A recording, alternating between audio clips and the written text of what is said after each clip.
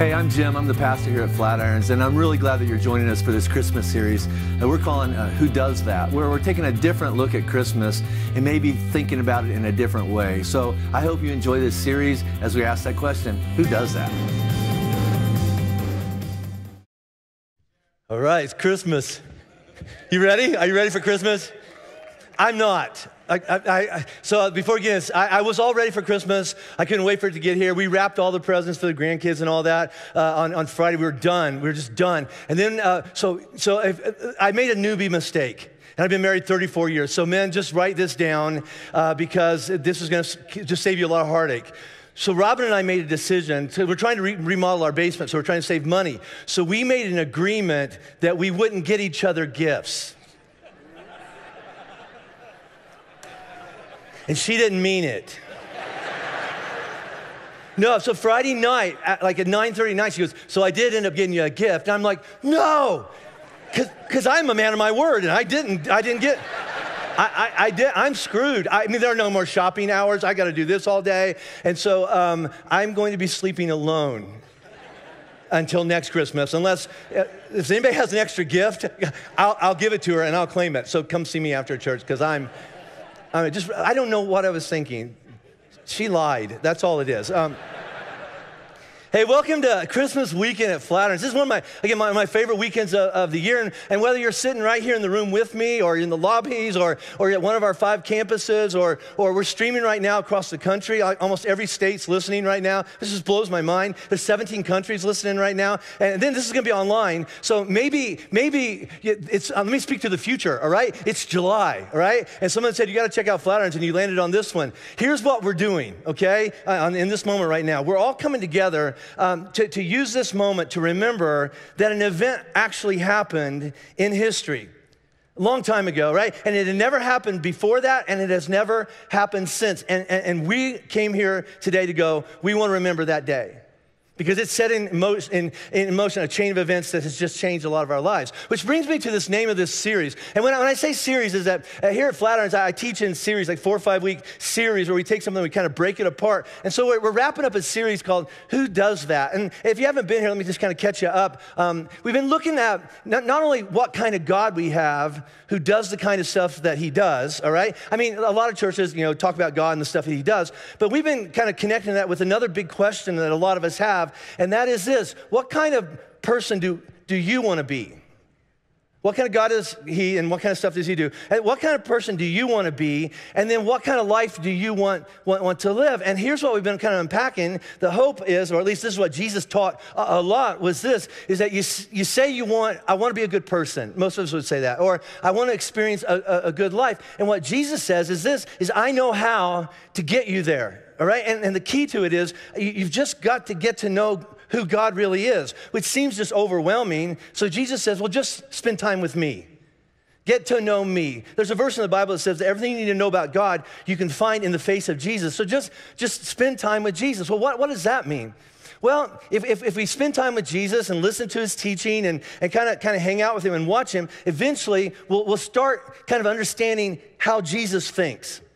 Right? How does Jesus think about that? And what does Jesus believe is true about that? How does Jesus see stuff like that? When Jesus is in a certain circumstance and with people like that, whatever, how does he treat them? And the goal is, as we spend time with Jesus and see how he thinks and how he defines things and the way he does things, we'll take a look at our own ideas, because we all have ideas and thoughts and definitions, and we're holding on to them about God, about religion, even about, we look in the mirror and we have a lot of thoughts and judgment about that person looking back at us, and we might be right and we might be wrong, but the hope is that the more that we get to know how Jesus thinks, we'll rethink our thoughts and our definitions and our ideas, and maybe say, you know what, I'm going to let go of this and take hold of something better. And the goal is, if I can think like Jesus and then see better like Jesus, hopefully what comes out of us, it's better. I want something better to come out of my life. And here's the key. It's not because I'm trying to be a good person. We've all done that. We've all tried that.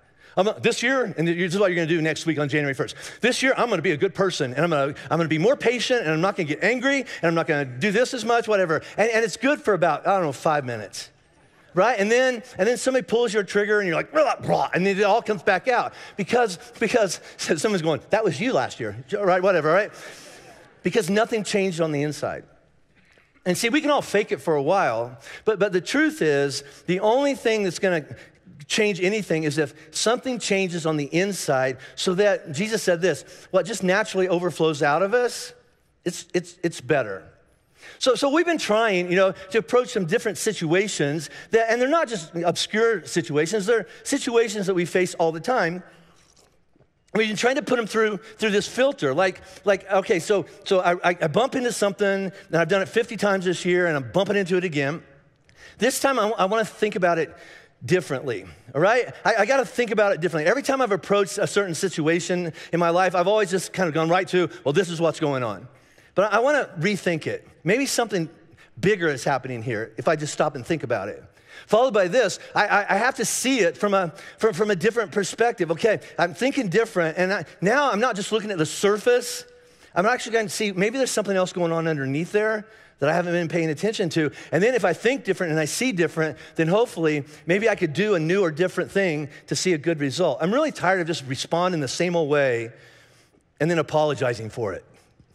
I spent a lot of my life doing that. And so Jesus says, let me just show you what that looks like. And he gives us some examples. And we've been looking at like 10 verses over the last month. And they're the 10 verses in the Bible that I wish weren't there. We all have that page or chapter or book, whatever that is, okay? There's this, like when Jesus says that, you're going, oh, I wish he hadn't said that. Because when over the last month, as we've been looking at these really hard verses, they feel really just horrible. Like religious rules or laws or commands, and then when something bad happens to you, it just feels like Jesus is saying, whenever that happens, you just take one for the team. You just, take it. You just be passive and weak. And that's not me.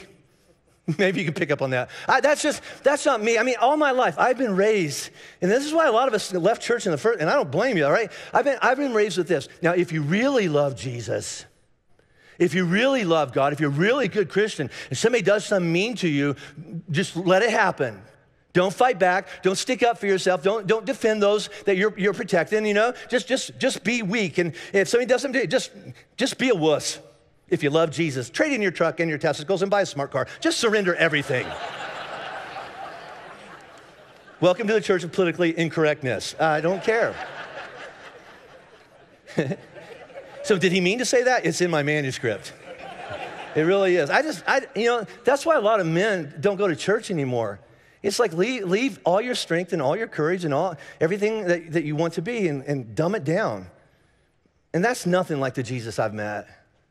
That's why a lot of men and women go, who would follow a weak leader like that? And what we're going to find is Jesus is anything but that. See, here's what Jesus has been teaching, and it makes sense. And it lines up with what inside of us we just intuitively know. I want to be that kind of person, and I want to experience that kind of life. So, for example, there's this verse in there that goes, if someone slaps you on the right cheek, turn the other cheek. Listen, this is what Jesus is teaching. There are actually times if somebody were to attack you, the appropriate response would be to stop them. Not just take one for the team, all right? To defend those in your care. They're counting on you for protection. Not every time, but sometimes you gotta fight back. But here's what we've been looking at, all right? If we would just step back and not do what we always do, but I want to think about this different. Think better. And let me see what's really going on in this situation. Maybe this time, going punch for punch, evil for evil, insult for insult, maybe that's not my only option this time. Maybe I could actually do something better rather than the automatic thing I always do when somebody says something to me, does something. Jesus is saying, think about it. Sounds like a better way. Or how about this? There are times when people ask you, can I have that? And it'd be a good thing to give it to them. But we have to use our mind. There are some times when giving things to people at different seasons of their life, it would actually make it worse. And we all use that excuse. But the truth is, most of the time when somebody wants me to give them something or help them out with something, I might use that as an excuse, they wouldn't take good care of it or whatever. The truth is, I'm a selfish person. I'm a selfish person a lot, and I just gotta look at that sometimes. And a lot of times the reason I don't wanna give has nothing to do with what they need. I just don't wanna share. Jesus says you just might want to look at that, right? Or how about this? And Ben taught this so well last weekend. While loving and forgiving our enemies might, in the moment, somebody does something to you, you're going, I don't want to forgive them. I certainly don't want to love them. And Jesus would actually go, that makes sense right now, okay? Just don't stay there.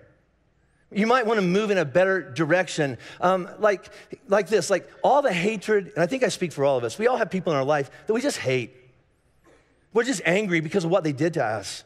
Or worse, you know what? I'm angrier and I have a lot of bitterness, not just what people have done to me, but to people that I really care about. I want to fight.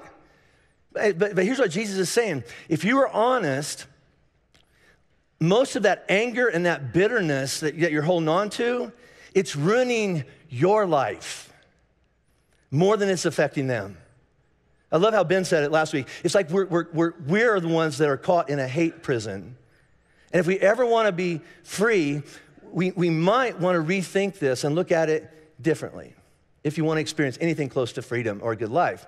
And so that's tough teaching. Who teaches that? Jesus. Who does stuff like that? Well, Jesus. But the hope is that more and more who does stuff like that, I want the answer to be me and you.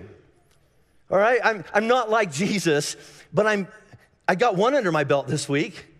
I responded like a couple times this week better than I used to be, and so I'm moving in that direction. And so all that sounds good. And here at Lafayette, I can see a lot of heads going, yeah, that makes sense, Pastor Jim. Cheers, right?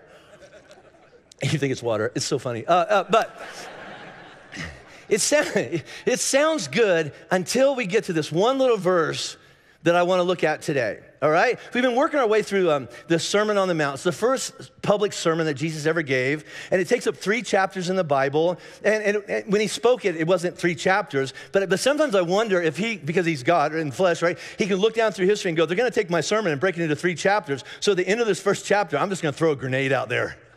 And that's what today is. So whatever comes up with you, like right now, I promise the people sitting there in that field that day were like, I'm out. So listen to this awesome teaching that Jesus gives us, all right? How about this? Be perfect. Wow. Be perfect, therefore, as your heavenly Father is perfect. Okay, time out, Lord. I need some clarity here. So Jesus, all right, first of all, if someone slaps you on the right cheek, I'm supposed to turn the other cheek. I'll try. If somebody begs and says, hey, can I have some of your stuff? I'm supposed to give him my shirt and go the extra mile and give him my coat too. And you say that I ought to move towards loving and forgiving my enemies. And then on top of all that, you just put a cherry on top that says this, and just for extra measure, be perfect. Excuse me, Jesus, how perfect do you want me to be? Be perfect like God. I'll just say it for all of us.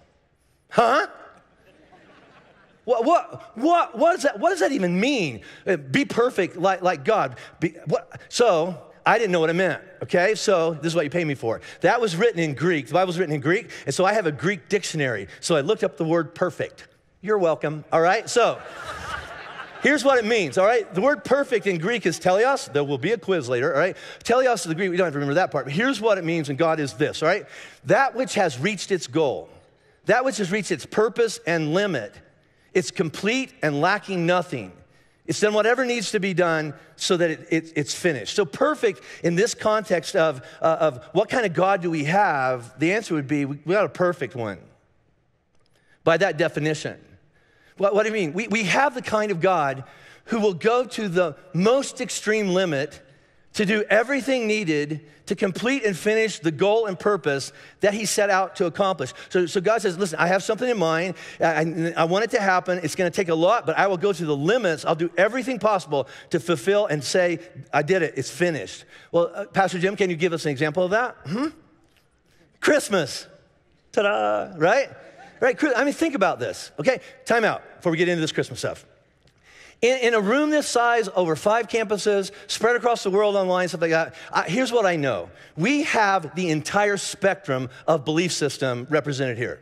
We have some people listening to my voice right now who are going, yay, Jesus, I love him. How about you? Whatever that is, and you're all in. Welcome. We also have some people listening to my voice right now. The only reason you're here is grandma won't give you Christmas money if you don't go to church. So you're here to keep grandma happy and get cash on Tuesday. Welcome. No judgment. All right? We have the whole spectrum. We have people that believe. We have people that don't believe. We have people who are trying to figure out the whole thing. So here's what I want you to do. I want you to go with me on this, even if you can only go like on a theoretical or hypothetical basis. Okay? Just take a breath going, I don't believe this stuff. Okay, but just go with me as far as you can. Here's the first statement. If there is a God, now some of you are going, well, I'm out. Okay, take a breath, buddy. Just go with me for a minute, all right? If there is a God, all right, and he's a God worth actually like paying attention to, that means that he runs everything. He runs the universe, he created all things, he knows all things, and he can do anything he wants if he's God. That would make sense, at least theoretically, right? So if he wanted to do something, he could do it any way he wanted. Like if he wanted to send his one and only son to us, his name is Jesus, to do what needed to be done for us in order to pay for and remove any condemnation or separation that would keep you or I from living in friendship with God. If he wanted to do that, again, he could do it any way that he wanted to do it, including, and here we go, take a breath. If he wanted to, he could send an angel to a 13-year-old virgin named Mary in a podunk town in the middle of Israel and tell her the Holy Spirit is going to put a baby inside of you. It's never happened before. It will never happen again. That baby, his name will be Jesus. He will grow up and he'll be the Son of God. He will teach things like this. The kingdom of God is available. The power of God, living in God's presence, is available to everybody who wants it. Anybody, it doesn't matter who you are, what you've done. You could be a throwaway person. You could be mourning because you've lost the most important thing in your life. You might have a stomachache every day because you hunger and thirst for righteousness. You might be trying to do the right thing and it backfires on you every time. Jesus says, I want you. I want you in my kingdom, all right? So here's what I'm gonna do. I'm gonna die on a cross as payment for your sins and your mistakes. I wanna take away anything that would keep you out of my kingdom. All I'm telling you is you just gotta trust me a little bit. How much? Just as much as you can. And my death will pay for your sins, and I'll reconnect you back to God, my Father, and you can start living with my Father right now. Now, if he did that, you got to think an event like that would be a big deal. So much so that if there's anything called angels, it makes sense that God would fill the sky with angels to announce the event to some shepherds who were living in a field watching over their sheep, because sheep raising was the #1 industry in Israel 2,000 years ago, all right? And by the way, if there were some astrologers, magi, wise men, whatever you want to call them, who were traveling, studying the stars, if God created the universe, he could put whatever he wanted in the sky and say, follow that, it will lead you to my son. He's the Son of God, he's in a manger. You might want to worship him. If there is a God worth paying attention to, he could pull that off. I don't even think he'd break a sweat, right? I don't think it caught him by surprise. I don't think he looked down on the earth and went, oh, this is jacked up. Angels, anybody got a thought on this? No, I think he goes, I got this. I've got this, and I know exactly what to do. So the question, who could do that? Well, I mean, logically, at least theoretically, right? If there's a God, God could do that. But that's not my big question. My big question, around Christmas is not who does that or who could do that, and it's not even, well, why do you do it that way? All good questions. Here's my big question when it comes to the whole God, Jesus, Christmas thing, all right? Why do it at all? Why bother? I mean, who does that? What kind of God would send his one and only son to pay for crimes and mistakes of people, most of whom will reject him, ignore him for most of their life, or here's my story, you get all emotional at camp one Friday night, and then you give your life to him, and you feel like I got some guilt and some shame taken off of me. I'm pretty sure that after I die, I go to heaven instead of hell, but I spend most of my life ignoring him or taking for granted unless I get in trouble, and then I throw up a Hail Mary 911 call, right? Jesus, bail me out one more time, and then he takes care of me, and then I go right back to my life. Except for December, I carve out a couple weeks in December to remember that he was born in Bethlehem, but really, Christmas has become much more about Santa Claus and Black Friday sales and surfing Amazon, which I should have done, all right? Or how about this? One Sunday in the spring, we carve out one Sunday, and we try to squeeze in some church between Easter egg hunts and family dinner, as long as it's not spring break and the slopes are still open. Other than that, you have my undivided attention. Why would he do that? And that's my story. I'm not judging anybody. Who would do that? And here's my answer. Not me. I wouldn't do that for you, all right? I wouldn't, all right? So here, I'll get more specific. If I was God, this is when you all go, I'm so glad he's not God. You know, yeah, me too. If I was God and I had to choose between saving any of you versus saving my kids or my grandkids, let me just be clear. You lose every time. Every time. And if that hurts your feelings, let me explain it, all right? So here's why.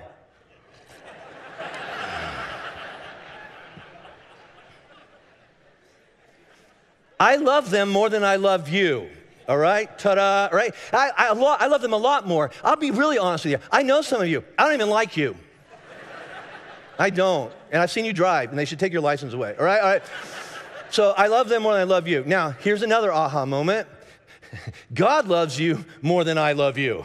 I promise, okay? I love my family better than I love you. God loves you more than I love you. Let's keep on going with this. God is better than me. All right? Someone going, well, I'm glad he knows that. I am very aware of that. God is better than me. What's that look like? How about this? God is perfect. Go back to the definition. He's perfect. Well, what's that look like? Well, God loves you perfectly. And if you look at the definition of perfect and the definition of love, this is the kind of God we have. It goes like this. God does everything necessary in order to love you. What's the definition of love? God does everything necessary to provide what you need and protect you from anything that would take it away. I wouldn't do that for you. God says, whatever it takes, I'll go to the limit to make sure you have what you need and protect you from anything that would take it from you so I can finally go, okay, it's done. Can you give me an example of that? For God so loved the world, that's you, that he gave his one and only son. I wouldn't do that. He's better than me. That whoever, anybody, doesn't matter what you've done or what's been done to you, what people have said about you, anybody puts their faith in him, just puts a little bit of confidence. What's that mean? I don't have it all figured out, but I'm starting to believe that maybe Jesus is who he says he is and he will keep his promise. If you just put a little bit of confidence in that, you will not perish. Jesus says, you don't have to pay for your mistakes. I'll do that for you, and you will have eternal life. And this is an aha moment for us, all right? I grew up believing eternal life was what happened after your funeral, and then you went to some Disney castle in outer space and played with angels on harps for the rest of your life. No, all right? That's not even in the Bible, all right? This is what Jesus says eternal life is. It's the moment that you get to know me. This is eternal life, that you know the one true God and Jesus whom he has sent. And it starts today. I'm living eternal life now. My funeral is a blip on the screen, and we just keep going. We don't have to wait to meet God. God's here. God with us right now. God goes to school with you. God goes to work with you. God goes through your divorce with you. God goes through your cancer with you. God goes through everything with you. You don't have to wait on God. He's right here. You're never alone. That's why we're here. Some of us are hanging on to that going, I needed to hear that one more time because I'm facing January. And I don't like what's coming. So what kind of God do we have? Well, here's what we have. We have a Jesus who voluntarily let go of his position in heaven. This is a book of the Bible. A guy named Paul says, Jesus had a good life. He had everything he needed. He was God. And he says, listen, I'm going to let go of this because Jim, and then fill in your name there, they need me to do what needs to be done so I can connect him back to my Father. Right? So he voluntarily let go. And then what did he do? God taking on flesh, that's Jesus, all right? So that he could live with us. And anytime you sing one of those Christmas songs or read this word in the Bible, Emmanuel, it means God with us, God with flesh on. He couldn't save us from heaven. So he says, I'm going to put on skin and I'm going to come down here. I'm going to feel what you feel, eat what you eat, go through what you go through, hurt like you hurt. I want to be one of you. How did he make his entrance? Jesus, born in poverty, not in a palace. That's what you expect a king. Right? On top of a mountain and all this fancy palace around him. No, born in a barn, in a cave, in poverty in Bethlehem. He was born to a teenage mom and a loving stepfather. Jesus, who grew up and he taught things like this. He announced that I came to open access to God's kingdom. It's available to anybody. You just got to trust me a little bit. One of my favorite pictures of Jesus, and I love Jesus in the manger and all that, and my wife collects nativities. They're everywhere, all right? But my favorite picture of Jesus is when he's on trial. This is a strong, strong man. He's standing before the most powerful king on earth. His name was Pilate, but he actually represented a guy named Caesar, who thought he was God. And Pilate looks at him and goes, do you understand I could have you killed right now? And Jesus looks back at him and goes, nobody can take my life from me. I voluntarily lay it down and stick around till Sunday. I will voluntarily pick it right back up. Jesus, who was beaten and shamed and crucified and died for sins that he didn't commit. And then 3 days later, he rose from the dead just like he said he would. They slapped him and he didn't slap back. They insulted him and he didn't insult back. And he would have won, but I would have lost. And so he did it for me. So what kind of God do we have that we need to remember on this Christmas weekend? Perfect one. A perfect Savior who does everything that you need. Everything you've been waiting on is available to you through Jesus. That's the kind of God he is. So let's go back to the original question that I started this whole series with. What kind of person do you want to be? That's the kind of God we have. What kind of man or woman do you want to be? And what kind of life do you want to live? And Jesus says this, I know you want something good in your life. Listen, I have a vision for your life. Let me throw it out there. I want you, and I know this, I see this in you. I want you to be perfect.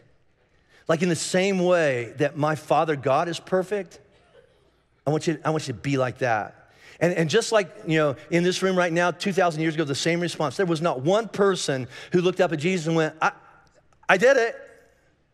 Like there's nobody in your row going, I think I nailed it. I think I'm as perfect as God. No, you're not. You're not. Tell him right now, you're just not, all right?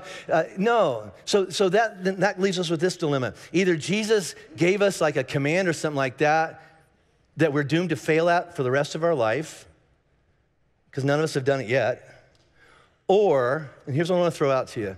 How about this? Jesus gave us a goal, like a purpose for our life, a kind of life to pursue, and this kind of life is worth giving the rest of our lives to. See, I think that one of the messages from Jesus is you think too small, and you think too low, and you put up a white flag, and you gave up. And Jesus says, I have a vision for your life, and it's perfect. See, Christmas is a day where we stop and remember what kind of God would do what he did by sending his son to Bethlehem, knowing that he would be nailed to a cross in Jerusalem.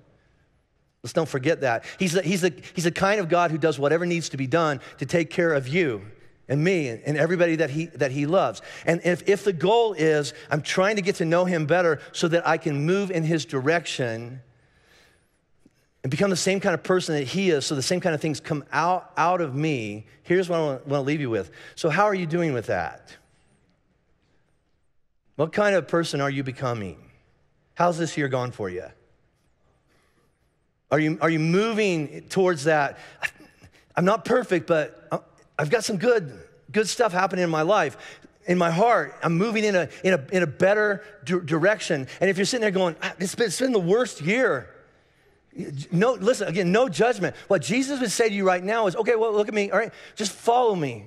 We'll start where we are today, all right? Follow me and just spend time with me. And eventually, maybe you'll start thinking like me and seeing what's in front of you like I see and doing things that I would do. And the more we do that, every once in a while, something happens and we go, I think I got close. I got close one time. What's that look like, to get close to seeing and thinking like Jesus? Well, I think it looks like this.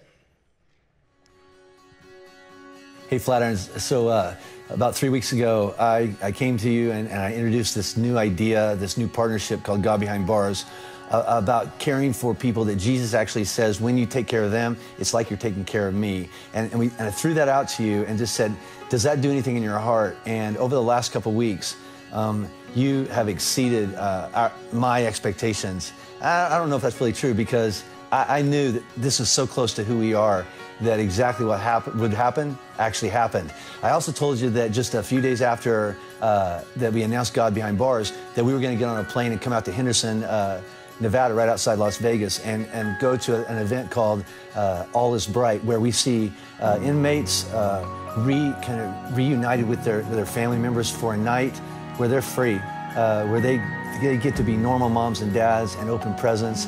And that's all about to happen here at Central Christian Church here outside of Vegas. And we get to be a part of it as observers this year. But next year, we're going to jump in the deep end of the pool. I'm already in love with it. I know you are already in love with it. I can't wait to do it with you. So let's go check out All Is Bright.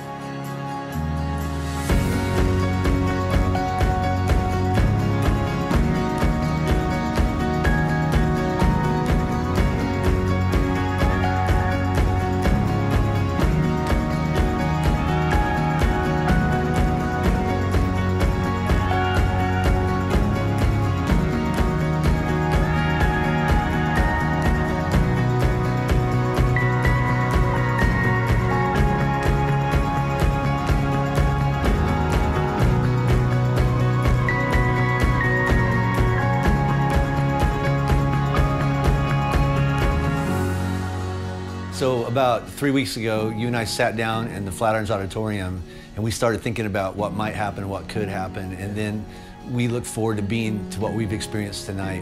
One of the things that Judd, who's the lead pastor here at Central, said is that God behind bars has been one of the most defining, life-changing elements that's affected this church like no other. Can you speak to that? What we've seen, not just here at Central, but our other church partners, is that it opens the eyes of compassion. I think it's the same compassion that Jesus showed to each and every individual that came along the way in his journey. And they get to see from a different perspective, a whole new set of lenses of these individuals that they've had a tougher road than some of us.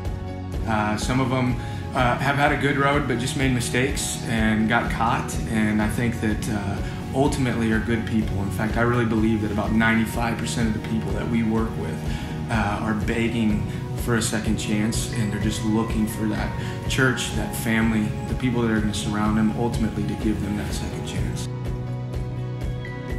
You know, over the last several weeks, we've been unpacking that at Flatirons about we have to think different so that we can actually see what's really going on. And I think, you know, God Behind Bars is just like the perfect example of you got to think different and you got to see people different and then respond different.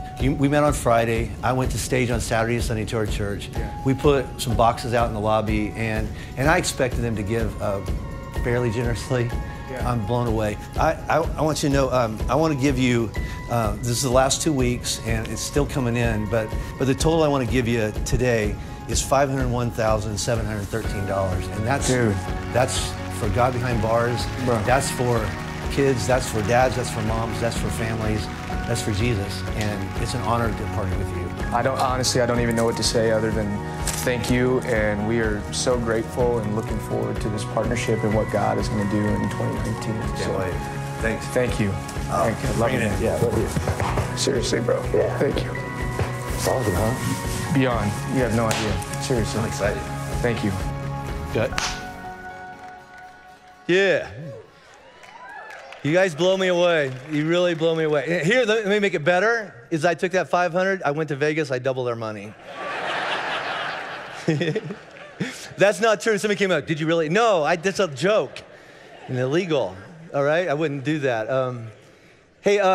So if you don't know what's going on, we are partnering with this organization, God Behind Bars. We are going to plant 2 campuses inside of Colorado penitentiaries in the next year. But not just that, we'll have church there every week. But we're also going to partner with their families and their kids. So 2 weeks ago, I showed a video of these little kids running down that red carpet and seeing some of them for their parents for the very, very first time. And if that didn't make you cry, you're just a heartless person.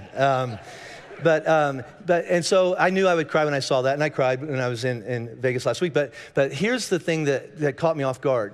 There's some statistics that say this, is that 75% of people coming out of incarceration, if they don't have a plan, 75% of them go back within 3 years, all right? But that makes sense. Here's what just blows my mind. If you're in prison, 85% of your children will do time. Unless something changes, unless somebody jumps in the middle, and that's you all. That's us. We can break that chain, all right? So we're going to jump in there with God Behind Bars, and we're going to try to break that chain by loving, you know, what Jesus says is, when you love the least of these, and he gave us a list of them, like the naked, the hungry, the sick, but there's one we've always neglected. I was in prison, and he says, and you visited me. That was him running down that carpet. Right? And we're going to make a difference. So on top of that, Thursday, we got invited to go down to Canyon City to maximum security prison down there, and we did a gift distribution. Here's the best part of this. So one of our guys on staff, he's handing out gifts to one of the inmates, and he sees that thin red line. He goes, Flatirons. I go to Flatirons. I'm like, wow, that's awesome. And he says, when I get out, I'm going to come back to Flatirons. You know what? We're going to welcome him and his family home, because that's the kind of church we are, right? So if you want to find out more about that, I just can't wait, all right? Hey, so we want to be the kind of people that Jesus is. Christmas is all about this extreme, whatever it takes, I want to do that. So how are you doing with that? And let me just ask you this. Over the last year, or maybe as you're thinking about next year, is there anything inside of you that say, I could move, I need to move in that direction? Not to pay God back, not so that he will whatever, but because I'm realizing he has overwhelmed me and he has changed something inside of me. Here's the takeaway. What is one thing you could do this week? That you could look at something different, think different, and maybe do something different than you had planned, simply because you understand how good God is. That's the only takeaway. Here's how we're gonna wrap this up. We're gonna take communion together. So we come from a lot of different traditions. Communion is simply this. It's Jesus' idea. He knows that life will get overwhelming, and then we'll screw stuff up, and then we'll kind of look up at heaven and go, I bet you hate me again. Or we go through a hard time, and we'll go, are you there, and do you care? It's what Jesus did. He's so smart. He took some elements out of a Jewish Passover feast, the bread and some wine, and we're going to use grape juice, right? And he says, I want you to take this as often as you need to, and I want you to remember that I still love you perfectly. And that's not changing. Yeah, but what about, no. No, my perfect love doesn't change, no matter how imperfect that we respond. So we're gonna pass this out. We're gonna pass out bread and juice, all right? And so we come from a lot of visitors and stuff like that, so you're asking, am I allowed to take communion here? So for all you newbies, let me just inform you, we have very low standards at Flatirons. Ta-da, all right? And here's what I mean by that. This is between you and God. So here's what I mean by that. You have to understand how much faith, how much confidence you have in Christ, in Jesus, in who he is and what he's accomplished. You know, this might be the first time you've ever taken communion in a long time. And you go, you know, I don't understand all of this. All I know is that if it's possible to live with God on this side of my funeral, because I'm facing some stuff I cannot do alone. Jesus, if you'll jump in that with me, if you could change something inside of me, I'll follow you forever. And I probably won't do it right. I'll make mistakes along the way, but then we'll get back up and we'll just keep going. All right? So we're gonna pass out. If you don't feel comfortable taking this communion, that's okay. Just let it go on by. Maybe you're going to another church service or later in the day or whatever that is. That's fine. But if you want to take communion, you take that bread, and you take that cup, and you go, you know what? I remember that I am loved perfectly. So Lord, in this moment, and we have a lot of conversations in our head with ourselves and with you right now, trying to figure this whole thing out. And I think what you just want to say is just take a breath on this oh holy night and just remember that somebody loves you, somebody cares about you, somebody has not given up on you. Who does that? Jesus. Maybe we just need to crawl in here in all the trappings of this holiday and just hear one simple message. There's a perfect God who still loves me perfectly. And I can have a good life. I can have a good life if I'm locked up in a cell in Canyon City. I can have a good life if I'm in the most fancy subdivision in Denver, but still feel like I'm in prison. I can feel like, if I'm a single mom and I'm overwhelmed, I can have a perfect marriage. I can be old, I can be young, I can be healthy, I can be fighting cancer. I can still, in spite of all that, have a good life because I'm not alone, because God is with me, God with flesh on. His name is Jesus, and he loves me perfectly. And I forgot, and so I'm gonna eat a piece of bread, and I'm gonna drink a little cup of juice, and remember, he loves me perfectly. It's in his perfect name I pray. Amen.